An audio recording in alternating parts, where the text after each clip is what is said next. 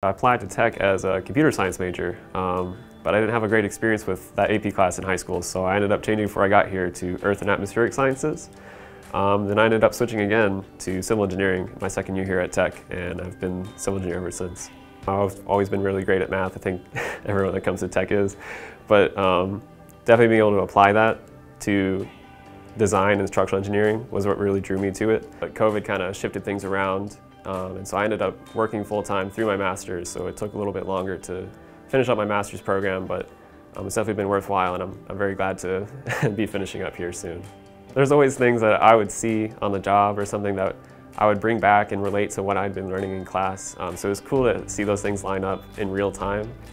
In the structural engineering industry in particular, a lot of the times they like you to have your master's, and so I had a lot of motivation through what I wanted to do in my career, and also that I had classes already taken care of through the BSMS program, and that I had my wife who had just gone through the same program, was very supportive and able to help me out through classes or anything else I was struggling with.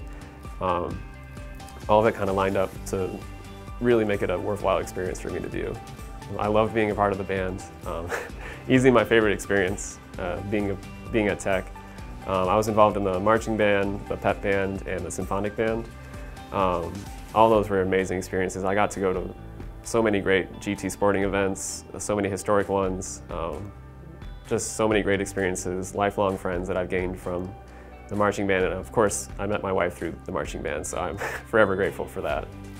My mom had ran a marathon before, and I was always inspired by that, and so I wanted to take up that challenge as well. I'd always ran off and on throughout my life, but I never really took it super seriously.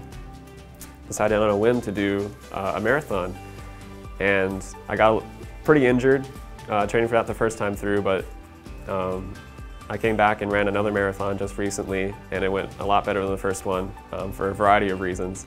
So just running in general has helped me keep all the stress from work and school full-time just completely separate and just allow me to relax more. Definitely more marathons in the future. Excited to see what comes next.